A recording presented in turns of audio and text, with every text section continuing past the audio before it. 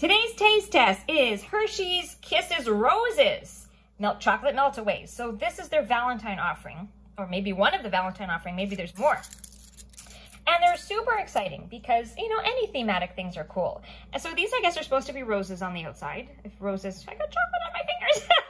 If roses were black and red, but I love it. I love it already because it's cool and it's thematic. Let's try. It's very good.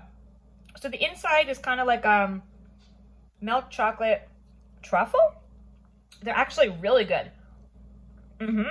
I thought they were good, but they're actually great. They're like Tony the Tiger great. They're so good. So the inside is creamy. Not like a chocolate, kind of like a chocolate ganache. Kind of like a chocolate moussey truffle, but it's fantastic. Good job, Hershey's Kisses. I love how you keep coming up with new flavors, and they're actually really good. Awesome, I love these. And you know what? I can see this being like, you know, like the idea, like for people who are crafty, like they make little roses and put this on a stem. I like cooking. I'm not a craft person, but hey, if that's your thing, then you could do that for Valentine's. But then I would just eat the whole bag.